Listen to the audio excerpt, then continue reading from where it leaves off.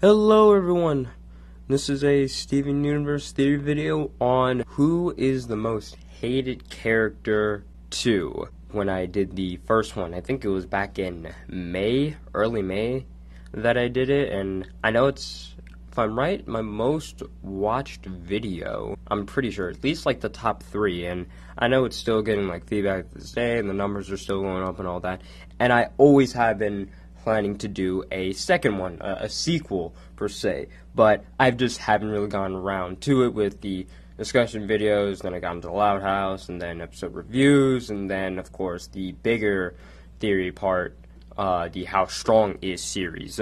So I kind of got a little caught up. Not only that, I just really couldn't think of like characters that I usually see get hate on a daily basis, or just see people say like, man, I don't like that character. Like, why is that character in the show? I didn't really see much of that within the time gap, or within the time of the first one and then now. But with the Summer of Steven and all of the episodes that they had, the plethora of them, I can now tell you who these characters, or at least in your opinion, out of these 4, or even the 8 from the first one and this one, who is the most hated character. The first thing though, let me just get this out of the way. The reason why I have Marty and Kevin in this one, and the reason why I didn't have them in the first one, and could have easily replaced Pearl and Lapis if you've seen that one most likely.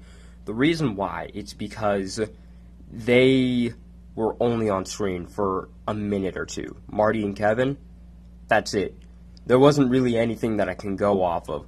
And yeah, I know, oh, they're a jerk and they did this. But that was only within the span of one episode, and then a minute or two. That's it. There wasn't really anything worth talking about. Yeah, he's a jerk character. Alright, let's move on. There wasn't anything to really go deeper into that. But, as said again, with the Summer of Steven episodes, they pretty much got like their own episode, pretty much revolving around them entirely. And, well, we've seen pretty much their true colors, or their truer colors, I guess you would call it. I'm gonna start off with Marty, because out of the 2, Marty and Kevin, I think, at least in my opinion, that he's the worst. Not in the entire 4, but out of the 2 that I just mentioned. Reason why is because, well, you pretty much all know why. He's, as again, the worst one. He's a quote-unquote dad, even though he left Vidalia and Sour Cream when he was at least the age of, let's say about 8, 9, around that age. He left them then, and then just never really came back. Side note and bit of correction, since I'm stupid and my thinking isn't really straight when it's about 4 a.m. in the morning recording this, I would like to correct myself, saying that Marty didn't leave Sour Cream, at least at the age of 8 or 9. He most likely left them when he was a baby, because you can see in the episode, Greg the Babysitter, Marty was nowhere to be seen within the episode, and it was just Vidalia and Sour Cream. So, yeah, that's my mistake. Never really came back, and the only reason he came back was just to pay Greg, and then he was gonna bounce, but he saw that, oh, I have a chance to, help out my son. That's what we thought at first, but nope. He still turns out to be kind of a dick, and he just, no problem, no real hesitation either, pushes his son aside just for a soft drink advertisement. Like, oh yeah, drink this amazing drink, even though it was absolutely terrible and probably could have killed people. But really, this guy was supposed to be a dad, and then has no problem just pushing his son aside just for advertisement and all that? That is low, honestly. I couldn't even think of like any other character that I know that would do that. At least not that like extreme, or at least within like cartoon standards. So Marty, yeah, he's not even a great guy, and especially not even a great father. Next is Kevin. You all know him. Kevin time. It's Kevin time and all of that. You know him, and for the things that he's done. At first, with the episode Alone Together, yeah, that's what it's called, I didn't really understand why people kind of hated him. I thought he was kind of cool and a bit of just for comedic effect, and it was funny and all that, but with the episode Beach City Drift, I see why people actually don't like him. And I too kind of disliked him because I thought he was like, just kind of this guy who's just a bit of a show off, nothing more. But no, he's just actually kind of this guy who's a jerk for no real reason. I mean, we thought there was a reason when he was telling the story for his brother, but nope. It just turned out to be a lie. Like, how are you just gonna lie about something that serious and then just laugh it off like, oh yeah, I'm the greatest? What? Like, where's that logic come in? And let's be real here, we've all met a person like that in our entire lives. So Kevin is like real in one way or another. He's that one person that you just do not like. There's very self-centered. Everything that you do, they think that it's because of them. Oh, you did this because of me. It's not true. Very, very have high pride within them, and they think that they're above everyone else, and you're obsessed with them, which in some ways, kind of like with the ending of the episode, no, it was a bit of the other way around. At least eventually it was. So yeah, you pretty much know who Kevin is, that jerk that everybody knows, and simple as that. Now for the demon child, or the original yellow diamond in disguise, and the questionable onion, I suppose. Now, kind of like with Marty and Kevin, people are asking me and questioning me. It's like, why didn't you add Onion to the video? He's super creepy. He's weird. He's Satan.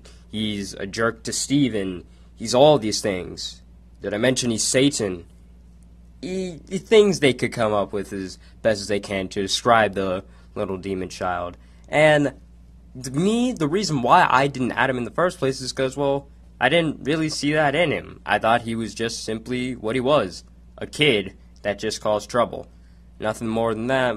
And we've also seen that, well, the reason why he kind of does some of the things is because, well, he doesn't really have any friends his age, or at least any friends that would willingly hang out with him. That's why there's the episode Onion Gang, which, in my opinion, I think is probably a pretty, quote-unquote, very heavy quotes there, filler episode. I know there's technically no filler, but to me it seemed like a bit. But you never know, those characters might come back. But as again, there are people out there that even with seeing that episode and probably feeling sympathy for Onion, they still would say that, nah, he doesn't, deserve my respect. He's a creep, a jerk, Satan, is a demon. I don't know what that kid's problem is. Have you seen his eyes? His eyes, man. Have you seen them? And all the things that he's done.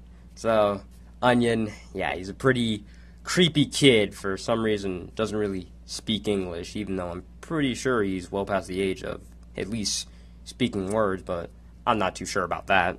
And now on to the last one, the Big Puff Cheeto Puff, Jasper. We all know her, and I know what you might be thinking, or you probably even typed it in the comments already just from looking at the thumbnail. Jasper? Why would some people hate Jasper? I love the Big Buff Cheeto Puff. And she's so cool as a villain and an antagonist and all that. Well, that's a bit of the reason why some people don't like her, because of the things that she has done to Beach City. I wouldn't say that she specifically did it, because, I mean, it's just kind of part of her job. That was also part of Peridot's thing back then, when she was still a bit of an antagonist, but she harmed Steven, she harmed the Gem, she hurt them pretty badly as well. Steven, Black Eye, Garnet, split into pieces, literally, and then most likely, I wouldn't say that she harmed Pearl and Amethyst, they most likely gave up, because they weren't really, at least physically injured from what we saw in the episode Jailbreak, but they took them hostage anyway, and all this other stuff she did. It kind of like, is forcing fusion with Lapis a bit, begging, actually like getting on her knees and begging, kind of like a abusive relationship, something like that. I mean, I've talked about that before in my episode review for that episode where she did it. But yeah, Jasper, a lot of things that she's done, many people don't like her for what she's done, and in ways I can understand it. I even told one of my friends, like, oh, I kind of feel bad for Jasper in the episode Earthlings, where she said no one wants to fuse with me, or like whoever fuses me never stays. But his response was, good, she deserved it. And I'm thinking, okay, if that's what you think. So Jasper, pretty hated for pretty much being an antagonist and all that, but that's kind of up to you to decide as well. But that's pretty much everything I need to talk about for each character. I don't think I really need to get truly in depth. You've pretty much been watching the show for at least a good year to 3 years, depending on when you've been watching it and all of that. So it's kind of up to you to decide, out of these 4 or even 8 characters from the first one, who is the most hated character. In my opinion, out of these 4, Marty, he's probably my least favorite.